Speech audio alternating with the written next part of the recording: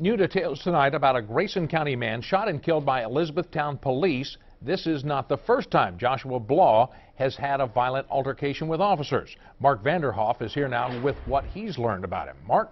Rick, Vicky, Joshua Blaw was also shot by a Kentucky state trooper in 2012. In that case, they were responding to a burglary in progress. I'm not for sure if it was husband, wife, boyfriend, girlfriend, but anyhow, lady stating that a gentleman had gotten out of the car and she was concerned about this individual. That's how Elizabethtown police described Tuesday night's call to police. Officers Scott Richardson and Matt McMillan responded. They say Joshua Blaw was armed with a knife and refused to drop it. They say he started to come towards them. That's when they fired. A neighbor corroborated that story. And when the man came towards them, I saw one of the policemen pull out his gun.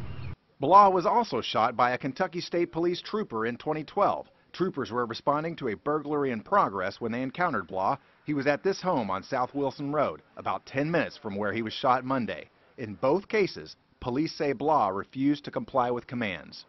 Not only did he refuse to comply, he started milling around in the back of his truck. In that incident, police say he pulled a gun out of his truck. A trooper fired once and hit Blaw in the neck. If we feel our life is in danger of a serious injury or death, then we have to take action, and that's exactly what he did. Now, after that first shooting, Blaw was sentenced to 30 days in prison for menacing. He served it at the same time as a 3-year sentence for a Grayson County burglary. Blaw was released from prison 14 months early. Mark Vanderhoff, WLKY News. Thank you, Mark. Officers McMillan and Scott Richardson are both on administrative leave now while state police investigate the shooting. McMillan has been with E-Town Police for the past 8 years. Richardson is a 13-year